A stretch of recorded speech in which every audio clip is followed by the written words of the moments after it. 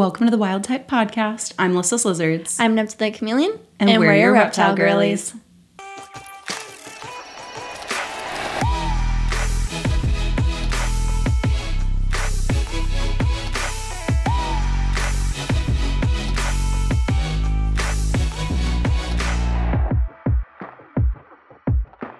So something that happened to me while getting ready for this podcast is I put my mascara on and then I sneezed.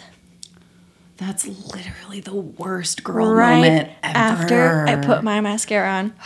Okay, but did it get only on the top lid or did it get underneath too? On the bottom. But I could feel the sneeze, so I tried to tilt my head up, you know? You can try with all your might and it just and I'm like a forceful sneezer. Like there's people who have the cute little sneeze. No, I'm intense. I'm intense. No, I'm like a let it out sneeze. And so no matter how hard I try to make it dainty, it just never happens. And so I literally put my mascara on. I was like, wow, looks great.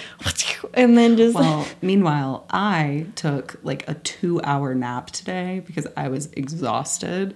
And we love that. I had to wake up and retouch my makeup because all of my eyeliner got down here. Oh, yeah. I know the feeling. And So then I your had poor that struggle. pillowcase is like totally ruined. Oh, no. This was a couch nap. Oh, you're good then. And couch naps, in my personal experience, are the preferred nap method. Yeah. Like, if I really want, I will sleep so much better on a couch nap than I will in my bed. I agree with that. But I also took a nap today, and it was a bed nap. Yeah. I just wanted to get all snuggly. Sometimes you just got to get all snuggly. But it was a 30-minute nap. It was a quick, power nap. No, I am a couch girl. Like, I want to pass out hard on the couch. No, this was a post, sunny pool day. Yes. You know, where you shower and you're just like...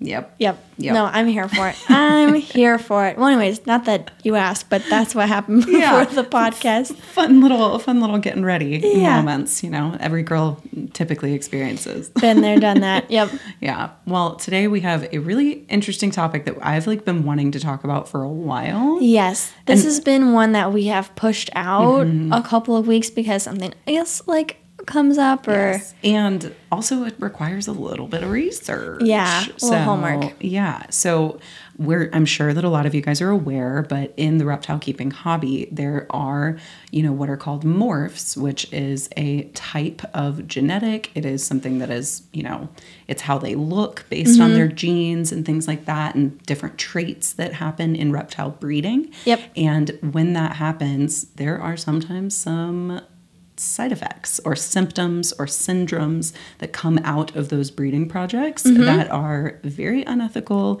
and detrimental to the animal. Because something to emphasize in this is that these are mutations. Yes. Right? These are not naturally occurring things in the wild. And so we get these different colors, these different morphs as mutations, which some of them are just colors, right? Which is great, wonderful. We get to enjoy this really cool looking animal. But with every mutation, the mutation by definition is something that is not normal or something. I mean, red hair is a mutation, right? That's just part of how it goes. And so with these mutations, sometimes come these cons. Downsides. Yeah. So, and these are the kind of things that, if you're looking to get a new reptile or you're looking for a breeder, things like that, these are the kind of morphs that you want to just keep an eye out so that you, A, don't end up buying one unknowingly that's going to have problems.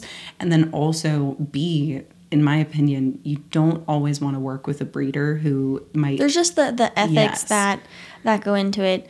If someone's intentionally going out of their way to breed this mutation, fully knowing the health implications and risks that are associated with that, then you're like, okay, is that a good reason to be breeding the morph? Some people will say yes, some people will say no. And that's a decision we all have to make for ourselves. But we want to make sure in this episode we bring these things to light so that you guys can make educated decisions for yourself. Absolutely. But also, it's just interesting to talk about. And we just want to make sure that everybody kind of knows because there's a lot of different things. So how do we want to go about this? Because I have essentially lists based on the type of species. Yeah. So obviously ball pythons are snakes that are very, very, very commonly bred. So I would say, and also in my opinion, ball pythons are one of the ones that have the widest variety of morphs. Yeah, there's mutations, right? Yes. I really want to emphasize that these are mutations, and when someone discovers a new morph, it is a new mutation of the gene, and they can usually track that specific morph to the gene that it is mutated by, which is pretty cool. Yes, and so there's just so many, and so with ball pythons, I would say there's the most.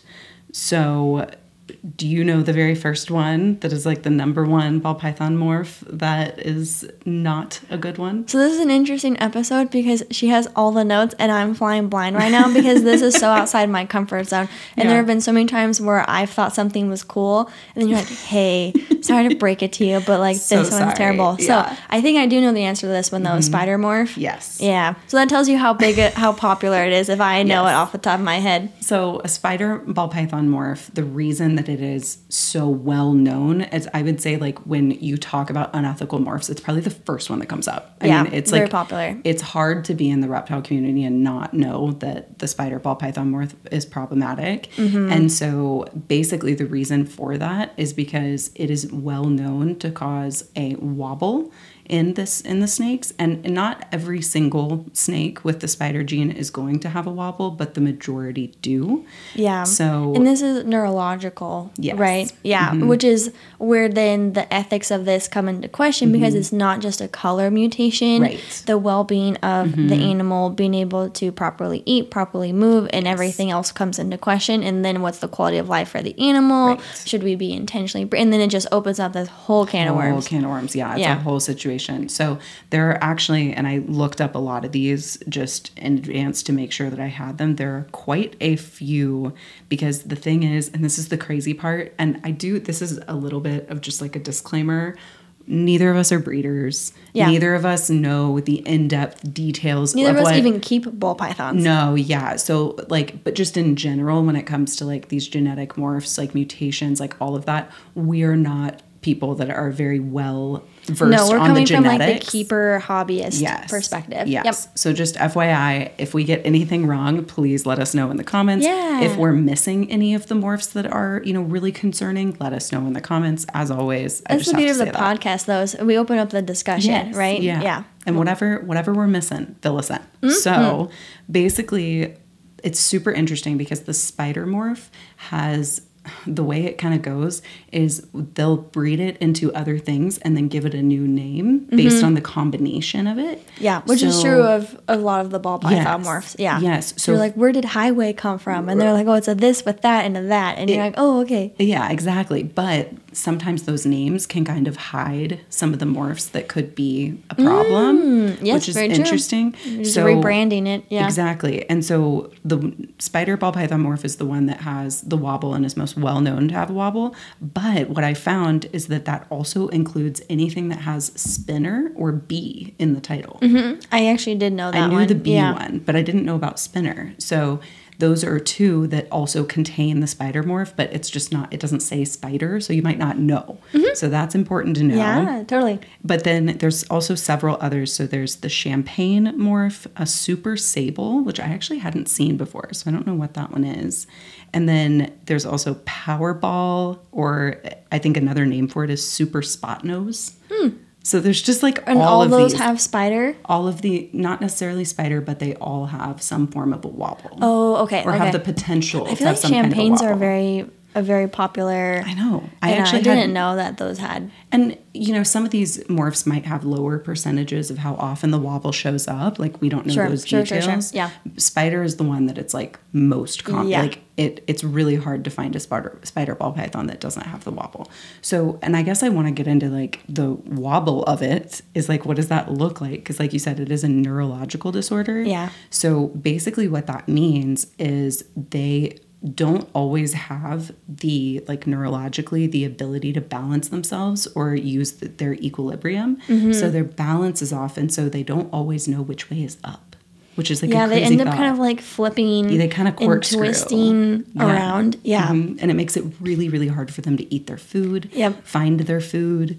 So it's really hard for some of these animals. And again, like, the severity of the wobble can vary. Yeah, there are definitely some extreme cases though, right, where it's basically a disabled animal, right? And you're having to like really assist it. Yeah.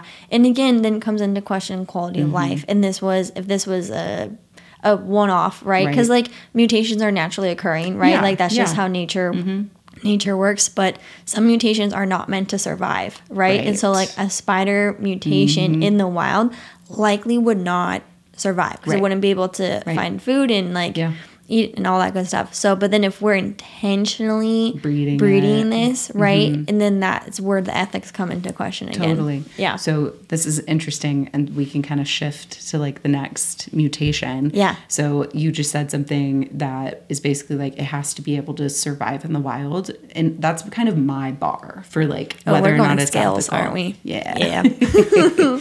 And this, I saw that one coming. oh yeah. Well, as soon as you said that, I was like, that was a perfect little segue. I got you. I'm gonna take that and utilize it. But so basically, there are some actually multiple species. So this can go across several different species, and we'll get into that. But there are scaleless snakes, and some of them are naturally occurring in the wild. Shockingly enough, did you know? I don't know. I don't even know if we've talked about this. Diamondback rattlesnakes can be found and have been found surviving in the wild, scaleless. I think this came up briefly in our shedding episode. I think when you're we right, were talking yeah. about Taz with his shedding and the belly scales and everything, and I think you had mentioned the rattlesnakes. So I do have a scaleless snake. So I have a scaleless corn snake, and they are naturally occurring in the wild. It's not obviously not super common. It's not found a lot, but adult snakes have been found in the wild to survive. And it's like you just said, because the belly scales are there to protect them. The problem is when you have a fully scaleless ball python, those belly scales are not there. And it is like very, very detrimental because they are so susceptible to like getting cut up, getting scratched, getting injured. If you've ever felt a scaleless snake, like their skin texture it's so weird. Is like so paper thin. Like it's paper thin, it's super soft. It almost feels like human skin almost. It's very I would different. say even softer though than human skin. Baby skin. It's weird. Yeah. It's like very, very, very soft and very like just the potential for it to be injured is so easy. It feels fragile though, like tissue paper, right? Literally. And their sheds feel like tissue paper too. I mean, it's super bizarre. So there's the scaleless ball python that is definitely unethical, but scaleless corn snakes with their full ventral belly scales, like those are not that they're not unethical at all. And same with also scaleless rat snakes are also completely okay because they have the belly scales and they're found naturally in the wild as well. So it's really interesting because sometimes there's, it's like scaleless is unethical in certain situations, but not in others. Yeah. So it's interesting. But the only other one that I would say is not ethical is the scaleless bearded dragon, which is called a silkback or a silky. Yes. And that is probably, in my opinion, is one of the most problematic ones. Yeah, and just like with ball pythons, like bearded dragons are heavily bred. And so there's just a sheer quantity, and then there's the supply and demand, and they're like, oh, this is a novelty, whatever. And a lot of times people just don't know. Yeah. Or the breeder that they're talking to at the expo isn't going to give them, because there are definitely health concerns and risks that the silkback is more prone to than other ones that have their scales. And if you just don't know, then like then it just doesn't end well. So specifically with the silkback, because bearded dragons are a species that needs a pretty decent hot UVB output basking and as a hot well. basking, I have seen people who have silkbacks have to like put lotion and like not sunscreen, but like they're really having to help the animal not burn under the heat that they need. Exactly. Yeah. It's so tough. And on top of that, because bearded dragons are dry shedders, which we talked about in our shedding episode, because they're dry shedders, like the skin is never completely dry because there's no scales on it. So they have so many issues with shedding. Yeah. It's just, those are the ones that I would say like breaks my heart the most. Yeah.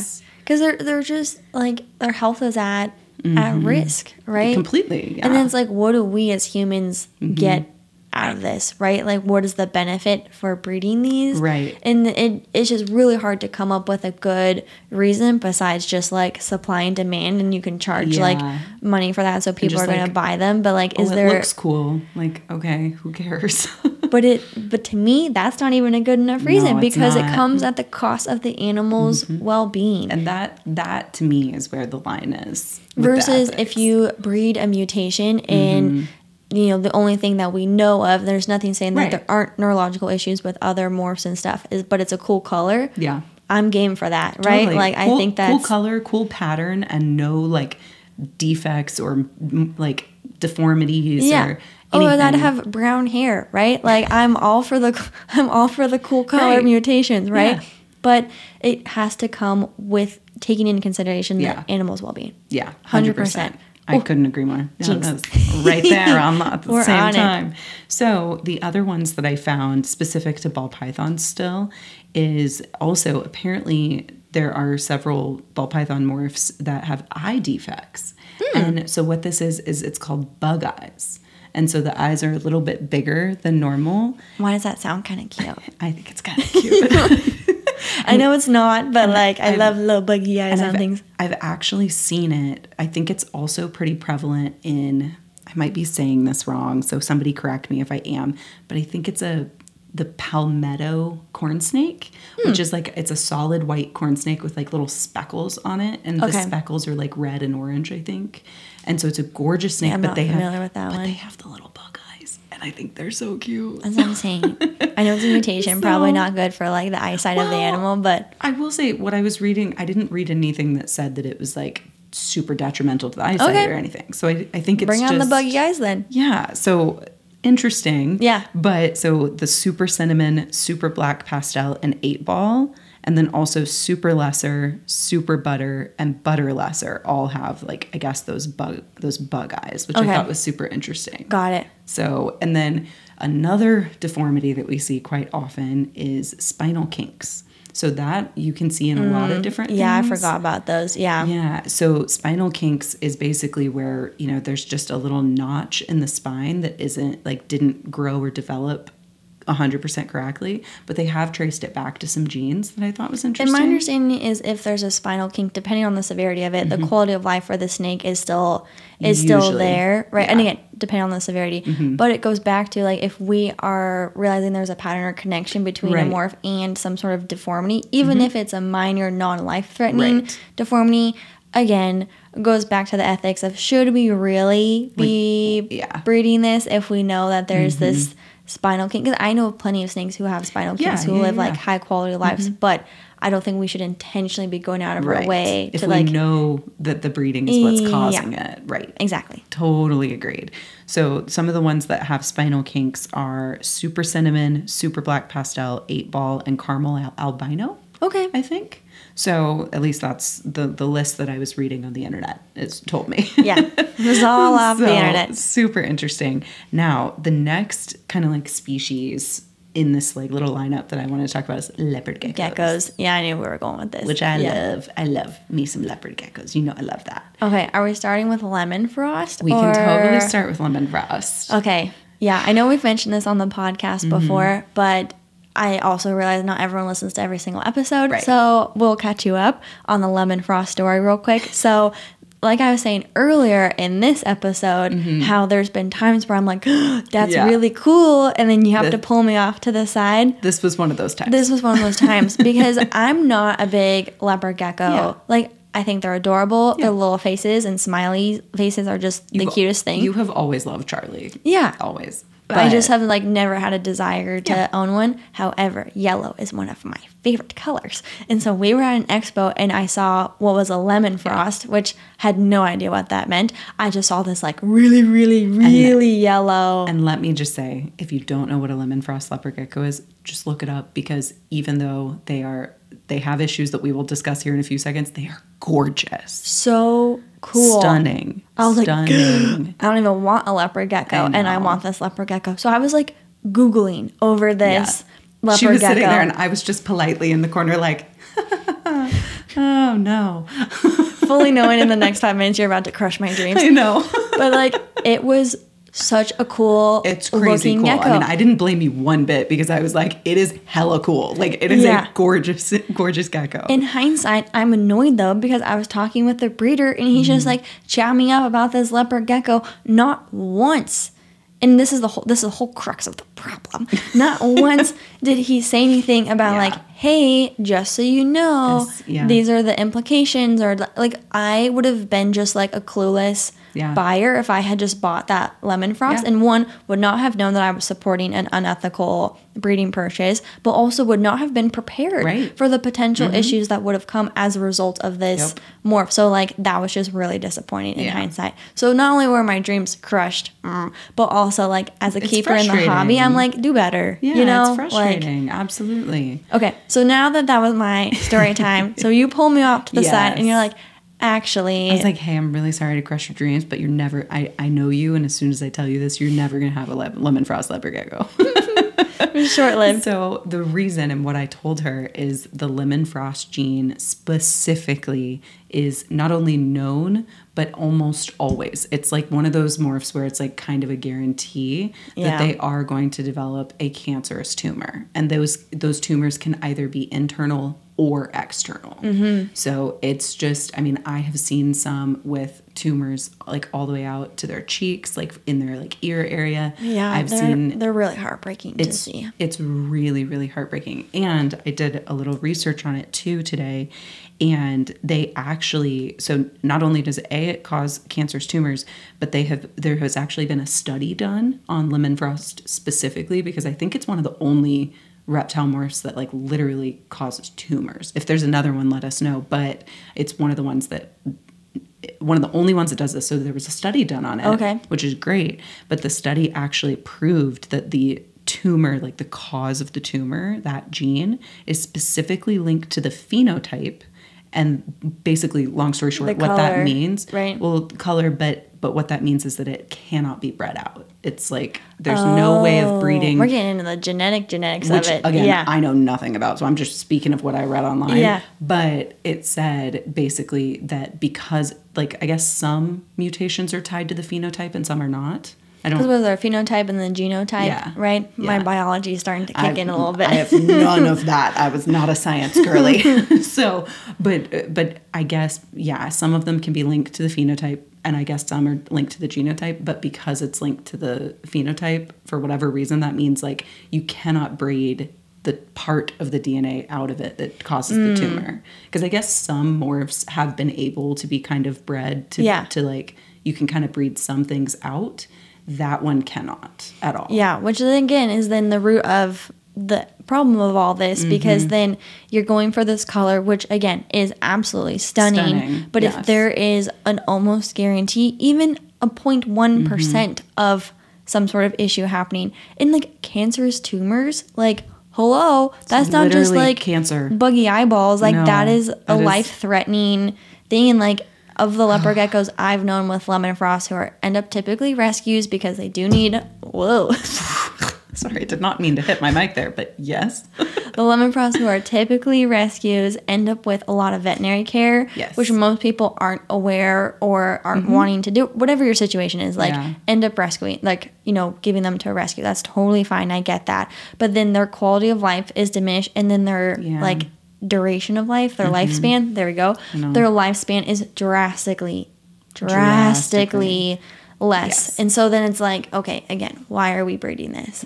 Like what's the real point, you know? Big thanks to Pangea Reptile for their support of the podcast. They're one of the leading companies for reptile supplies, lizards, and their world-famous gecko food.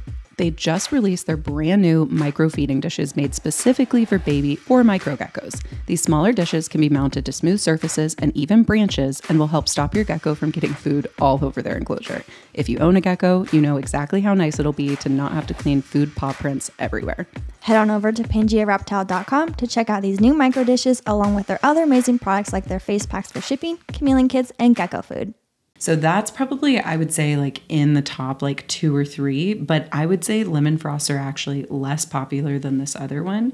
So I see these quite often, but Enigma. Oh. Had you heard of these? Yes. Okay. Because I know, so for example, I immediately, the friend that I think of with this one is Jessica's Animal Friends. She popped in my head so too. She rescues leopard geckos and has a sanctuary and other reptiles too, but she has quite a few leopard geckos that have Enigma syndrome.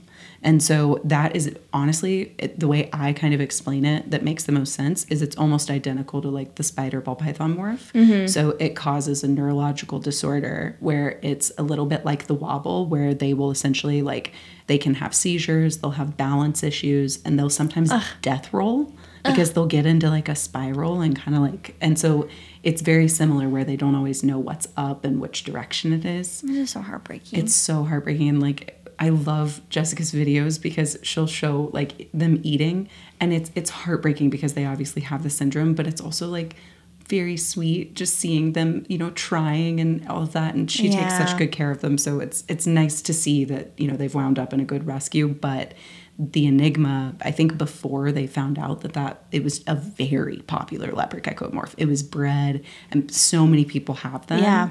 So that's a pretty big one. And then the only other two for leopard geckos that I had written down were super snows and then some white and yellows. So super snows apparently have more of like facial deformities, which is weird. So okay. I didn't know that was one I actually hadn't really heard of, but they will sometimes have like protruding jaws or like oddly shaped jaws or skulls that are like not like the normal bone kind of formation. Yes. Interesting. Okay. Which is super. Yeah, I'd love to like really look up pictures afterwards. Yeah, I'll show you some. But they also, some of them might have like smaller nostrils or like larger ear holes. So it's like it's very like bone structure. Yeah, kind of like Frankenstein. Yeah, it's really, really interesting. So I thought that one was just interesting because I didn't know that one. Yeah, but then there's also, and apparently this one's pretty minor, but there's like some white and yellows that might also experience a like a neurological disorder issue. Yeah. So there's a lot of them. Dang. Yeah. It just it makes me super sad. Well, and it's like, we don't, like, things pop up and, like, you don't know if it's tied to a gene or not, right? The first time you see a mutation, and, like, there's a lot of clout that comes with finding a new mutation, especially if it's one that doesn't have any issues. But if it does have issues and you're noticing a pattern over these things, then it's like, we have to do what's right for the animal, for the hobby. Like, it's tough. It's super tough. And, you know, I mean, a lot of these morphs are still bred. They are, you know, still. I think they all are. I'm pretty sure. Well, I will say Lemon Frost is pretty rare. Like that is one. Like I was. It was honestly, not that long ago we saw that one, but it was only one. And it, like I said, it's just because it's rare. It's like a lot of people, that one in particular, I think have like taken that out of their breeding projects. Like that's one that I feel like, and this is a whole nother can of worms, so just open that one up. Like the reptile hobby in the US is like heavily under-regulated. Like absolutely, hardly any regulations, with the exception of like venomous. Species. But like, I think there should be a point where certain morphs that have this genetic, you know, connection or lineage or whatever, like, will we get to a point as a hobby where like it is no longer legal to breed those? Obviously, we can understand the ethics behind it, and like, hopefully you guys listening like, oh yeah, that doesn't sound good, you know, but then like people are still continuing to breed them, purchase them, whatever, and people purchasing them, like I have to assume most of them have no idea. So then it's like, well, how are you protecting that person, protecting the animal, like quality of life, whatever? And I think like if things were more regulated then, but that like I said is a whole nother can of worms, and like the hobby already currently feels like we're being like taken away because of like states and like what, you know, species are even legal, and like, so I'm like, I'm not trying to like get into that. I'm just simply saying I battle with this in my head all the time, not just with like ethical morphs, but with like large species and things like that. There's so many things. So well, people ask me, they're like, oh, what license do you need to keep reptiles? And I'm like, you don't. Yeah, you just can just go to a Petco and purchase a whatever and like go home with it. I know. Yeah, and the same could be said about like dogs and stuff too. I don't think that everybody should be able to just go and like get a dog. Animals across the board, absolutely. Yeah, it's super interesting, but that's a whole other can of worms that we will not be getting into. No, it just kind of gets you thinking of like, okay, here's the problem, what's the solution? It's like, you know, what does that look like? Yeah. right now the solution is we're talking about it on our education. podcast. Yeah, just bringing awareness, Yeah. education, and our ask, as always, if you see someone who's like maybe showing off their morph that's maybe one of these that we listed or just purchased it, like just lead with kindness. It can be so Yes, easy to be always. like, shame on you, or Yeah. how could you have purchased that, or did you know, and just like come like, at them. And you know what? And you can say all day, like if they tell you I didn't know, and then you continue to go after them being like, well, you should have done your research. It's like, but what's done is done. They have yes. the animal. Let's set them up for success. Exactly. Let's make them aware. Yes. What are some preventative, things that they can do, Yeah. or proactively, like taking them to the vet on a regular basis, or different considerations with how their enclosure is set up because of this. Sometimes too, like depending on the situation, like that might be like you have to rehome it to a more experienced keeper. Yeah. And that happens sometimes too. But it's like we need to like help those people. I'm just and seeing not it just happening like, in my head right now, where a TikTok video pops up and someone's like, I learned on this podcast that's and then just like, no. and I'm like, let's not. Be kind. It Let's happens not to do the that. best of us. It's you don't know what you don't know. So we're happy to help talk about it, and hopefully you guys will learn something from all this. So Yes. That's the main goal. Cool. So are we ready to move on to our next segment? Let's do it. All right. We are doing another smash or pass, but we are doing 90s snacks. Yes. So excited for this. Specifically discontinued 90s snacks. Yeah, the ones that make you go, oh yeah. I forgot about those. Yeah. Yeah. Those are the best ones. Those are the ones we're going to work our way through. We love these. I feel like we need like a special jingle for when we do our segments, We need something. Yeah. Something. We'll come up with something. Okay. So I'm going to go out of order here and just kind of like start picking some random ones. Let's do it. This was one that I saw this and I got really, really excited. The Cheetos Twisted Puffs. Yeah. They are incredible. It is a hard smash for me. Smash for me. Yeah. That is like, and I'm still to this day a huge fan of the Cheetos Puffs over like regular Cheetos. But the twists. I just had regular Cheetos today with my lunch. The twists are so good though. I miss those. Yeah. I really miss They're those. just, I don't know how you eat Cheeto Puffs, but I'm definitely someone who takes like small bites Me too. of things. No, I do that too. And so with the twisty ones, I'm just You like, could almost take like 3 bites. It and was I'm just like I did that too. going around them. Also, I feel like the Cheeto noise I just did was top It was notch. pretty spot on. I feel was like very that's impressed what a by Cheeto that. sounds, a puffy Cheeto. That was a really good little sound bite. Thank you. So okay, yeah, the hard smash. That's a and the twist is different than the Yes. regular so much different. puff. So much But you different. can't even try them because they're I gone. really wish they would bring those back. Those were But sometimes they will. Like they'll bring things back, for a little randomly. bit. Yeah. We should do discontinued fast foods. Like, do you know what's one that's coming back that I actually just saw? The Altoid Sours.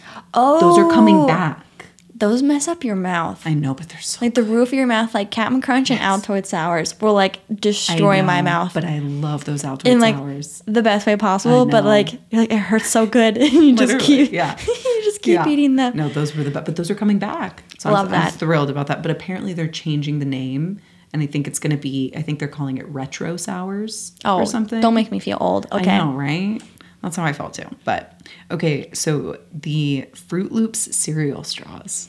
I remember those those. commercials, right? Like the kid, they're like different, like rainbow color, obviously because they're Fruit Loops and stuff. But they look like they're just having a blast. Yes. Having breakfast. Yes. In reality, it's like 7 a.m. You're trying to get ready for school, and you're like, I don't have time for this, and you're just. But the commercial kids always look like they're in such a great having mood. the best time. Yeah, I think I've had them like once before. Really? Yeah, so I don't have like a strong opinion of them. I never used them as an actual straw. I would just eat them after school. That was just like my snack. Like I would just eat it. Yeah, I don't have any memories of actually eating them, Okay. but the concept of it and everything, I feel like I would like it. So I'm gonna smash. They were fruity and crunchy on the outside, and then in the middle they had like a layer of, I think it was supposed to be like cereal milk, but it was almost like a, I don't know if it was white chocolate or what it was, but it was like a layer of like cream, Yeah. and so the crunch was just No, I saw it. So good. Good Mythical Morning. Do you ever watch any of their videos? someone listening to this podcast knows what I'm talking about. But it's like these two guys, and they try like a bunch of different things. So they're trying every single Fruit Loop snack. And one of them, they did the Fruit Loop straws. So I know exactly what you're talking about because I had recently watched that. Yeah. But I don't think I've ever actually had them. Oh my gosh, I used to eat those. But all can the I time. just be like a participatory smash, even though I haven't actually? Because I know that you would love them if you tried them. You really would. I do love cereal. Okay, then this is a classic, but the Scooby Snacks. And they still have Scooby Snacks. Yeah, but they I are not the same. I do eat gummies on a like they're always too. in my lunch, and I do too. have the Scooby gummies, but they are not the same because the current ones are like, I want to say transparent, But like you know? translucent. Like, Translucent, like you can see through them a little bit. Yeah, versus OG Yes. Scooby Snacks were opaque. Yes. They were like solid, Yes. and specifically the Scooby. The Scooby. Which the were blue. It was like a turquoise blue. You know how much food coloring is like in that. I literally don't that, care. It's I like will the color of a hornworm. Oh my God. To bring this back to reptiles. It's exactly It's the color hornworm of blue. a hornworm. It's literally that color. It totally is. They were right. so good. And the Scooby was the best gummy of and like, all of them. And there were some times where you would like open up your pack and there wasn't one in there. That was always so. I would always have to open a second pack because I'm not going to eat Scooby Snacks and unless not you get get the the blue Scooby. one. Yeah, for sure. It was smash. the best one. Hard smash. Yep. I think these are just all smashes, honestly. Why were they discontinued? I don't know. Okay, so this one is a drink. This one's really interesting, and I will never forget these because these were probably filled with so many flavors, dyes, and chemicals. But the Squeeze-Its.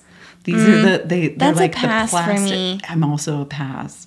But I will say the blue one I kind of used to like. Okay, here's my thing. The functionality of these things was absolutely terrible. Why did we have to come up with something other than a twist cap or a Capri Sun Ridiculous. punch straw type of thing? Ridiculous. They were such a pain in the butt to try and I had to twist the top off in this weird specific way. It was this whole thing. No, and I don't recall them being resealable. No, they were not resealable. What is the functionality of that? I've drank this whole drink in one time. Yeah. And then it's just especially for kids. For kids. Yeah. Kids are don't get me running started on around, the red food diet. You're going to get that all over your clothes. But they were just straight sugar. And have the biggest sweet tooth, but even that was too much. Way too much. So Way too much. I'm also a pass on in those. every sense of the word, that is a pass. That's a huge pass. Okay, so then the other one, this was a breakfast item. So these are the Waffle Sticks. The commercial for those two went was hard. So good. Yes. Yeah. So good. Which I'm thinking about it now. I'm like, it's still a waffle. It's not any different. At least with the cereal straw, that's it's different than just cereal. Yeah. A waffle stick is literally just a waffle and a stick. But the commercial made it seem so stinking cool that you wanted it, and they you could dunk it in you can dip on the syrup and and now I'm getting flashbacks of 50 First Dates where they make the little waffle. Yes. And I'm like, those waffle sticks would have come in handy building the little waffle houses. Yeah. No, that one was pretty solid. Yeah, I'm gonna pass on the waffle sticks. I also am going. We're just on the same page today. I'm loving this. That's great. No, but yeah, I'm also a pass on those just because they're fine. I just compared to these other ones, I'm like me. I've just never really liked frozen waffles to begin with. So for me, it's more of as a whole, I just don't really like the frozen waffle thing. So. That's about it. But, okay, this one, and this is heavy duty sweet tooth, Dunkaroos. Yeah, I wasn't allowed to have those. They were so sweet.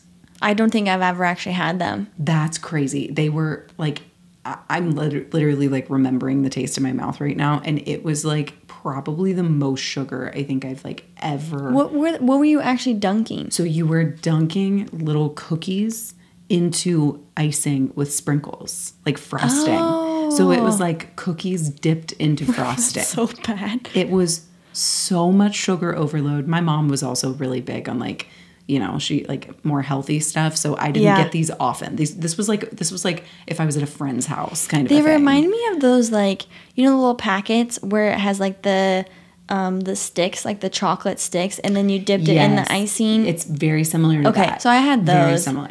I just I only really liked the icing part. But it was so sugary. It was so... So are you smashing or are you insane. passing? I'm passing Dunkaroos, which I'm so sorry. But it was, even as a child, it was too much sugar. And I knew that as a child, which is crazy. Yeah, I'll pass on those. So hard pass on that. Okay, so the next one is the Kid Cuisine frozen meals. The number of kids' cuisines I had. So many. Those are definitely a smash. And me too. Kids' cuisines are still around to this day, but they are not the same. No. Because kids' cuisines, when we were kids, actually came with like a dessert. Yes, a whole thing. It was like either like a pudding or a brownie or like with sprinkles, and it was like a whole thing. And all I remember is the pudding being like so hot. Like the pudding was like... Honestly, though, I appreciate the crazy ingenuity of like, how do you make a dessert that you can like microwave next to your mac and cheese and your like chicken nuggets? Yes. Yeah. And, but the pudding was always like, I was going to burn the heck out of my mouth. Well, you should not eat your pudding first then, and then it wouldn't be so... Well, tell that to 5-year-old me. And then you put the little sprinkles on there. Oh, yeah. They just don't make them like they used to. Mm-hmm. Technically not discontinued, but the 90s kid cuisines are just... They were just different. They were different. Smash. Agreed. Big time smash. I had so many of those on like Saturdays when my parents didn't want to cook. Like, love it. So good. Okay, so then we also have Kudos Bars. Okay. We need to explain what these are because I think by name, no one's going to... Well, I don't know. I mean, not that we can ask anybody, but like when I think of these, like the word Kudos Bar did not pop into my head. It wasn't until I saw the picture that I was like, I know exactly what these are. That's so funny. It's basically like a granola bar, but with like Rice Krispie kind of stuff. And yeah, because I had like the chocolate drizzle. So there were M&Ms. There were multiple types of Kudos Bar. Yes. My favorite were always the mini M&M ones. Oh yeah, the other ones, and it came in like a variety pack, right? Mm-hmm. Yeah. Yeah. And I'm like, I don't want these other ones. I want the M&M one. The M&Ms were always the best ones. Yeah. So I smashed the M&M one, and I passed the best. The other ones. Yeah. No, I'm a big smash on the M&Ms ones, but the other ones were just very plain, very granola bar-esque. You can't have M&Ms on one, and then this other one just expect be people naked. to want the other one. Yeah, it was crazy. No, so okay, then we also have Trix Yogurt. The best. That just like unlocked. Right? A whole new memory. Also, the bunny from Trix was like a little little crazy now. I know. But I loved those commercials too. Okay, but like, can we take a moment for the 90s kids commercials? Because like the ads that play now are just not lame. Not the same. So lame. We had like unhinged TV commercials in the 90s. It was fabulous. Dang. Yeah, so I'm going to definitely smash Trix Yogurt. Same. Especially in particular, the blue and red one. That was the best one. Blue and pink or red or whatever that was. Yeah, I was also a fan of like the pink and yellow. Me too. That was a good one. Yeah, those were also very sweet, but I feel like it wasn't like... It wasn't overly... horrible. No, they also, did a good job with Go-Gurts. that. Oh, I loved Go-Gurts. Frozen Go-Gurts. If you froze them, they were like a little nice frozen summer treat. Did a lot of Go-Gurts growing up. Big Go-Gurt girl. Yeah, love those. Big Go-Gurt girl. Get that on a t-shirt. Okay, so let me see. So, okay, this is what I would always find in both of my grandma's purses all the time. These are the Creme Savers. You remember those? It was like the strawberries and cream, and they looked like a little peppermint. Raspberry. Yes. Raspberry, strawberry. I think there was orange. There was an orange one. You're right. Yeah. Yeah. I forgot about the orange one. It's candy. I'm all over that. I know. Yeah. No, those were my favorites. I used to go digging in my Nana's purse for those. My grandma always had Tic Tacs. Yeah. Like, always has Tic Tacs. But I don't think she ever had the Creme Savers. But my mom was a big fan of those. So we definitely had a lot of those growing up. But I think my favorite were always the strawberry ones. Yes, me too. Those were like, you can't beat those. They were just too good. I miss those. I know. Those are my favorite. Okay, so this last one was interesting. This one was actually one that you knew and I did not. Oh, you didn't know these? I didn't know these. So okay. This was the Philadelphia, which Philadelphia is like the cream cheese company, right? The cream cheese brand. So it was Philadelphia snack bars, and they were strawberry cheesecake bars. These were so good. So they had to be refrigerated, if memory serves. I'm sure. Because of the cheesecake. But it's basically a little rectangle, like the size of a Twinkie.